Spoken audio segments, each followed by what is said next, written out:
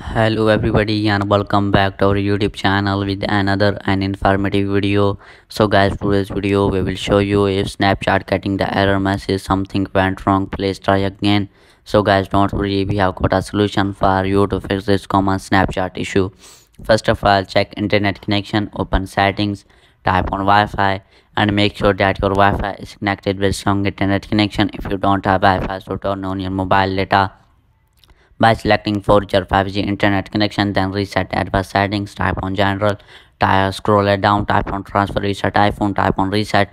Now you need to reset network setting. Then you need to check conflict with other apps.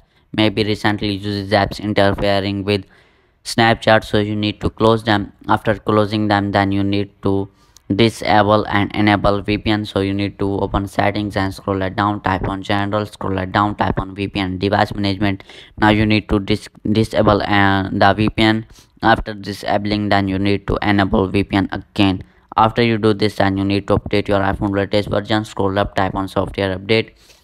After tapping it, then you need to update your iPhone to latest version if you have any kind of update available.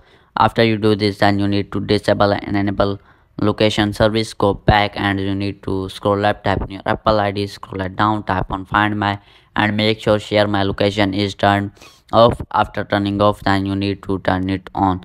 After turning on, then you need to go back and you need to clear cache and data of Snapchat. Go back and scroll it down, type on general, type on software iPhone storage. Now you need to wait for some seconds and scroll it down and find the Snapchat, guys. After finding Snapchat, then you need to open the Snapchat. Simply tap on Snapchat. After tapping it, then you need to upload the Snapchat, then reinstalling.